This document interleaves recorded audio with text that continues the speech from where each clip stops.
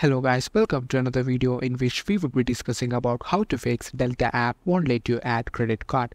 Are you having trouble adding credit card in the Delta app?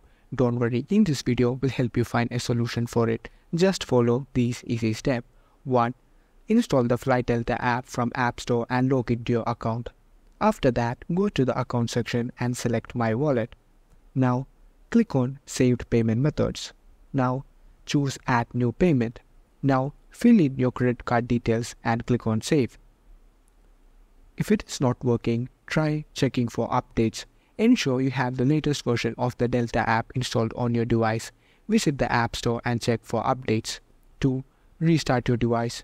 Restarting your device can often resolve temporary glitches and improve overall performance. To restart your device, press the volume up button and the volume down button. Press the side button until you see the Apple logo appear. 3.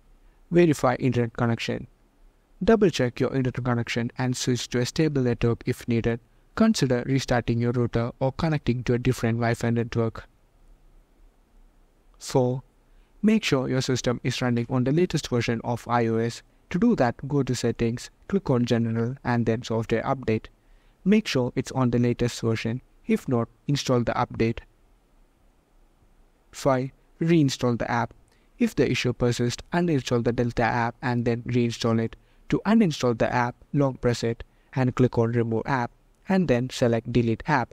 This will uninstall the app from your device, and to reinstall it, go to App Store and search for Delta app.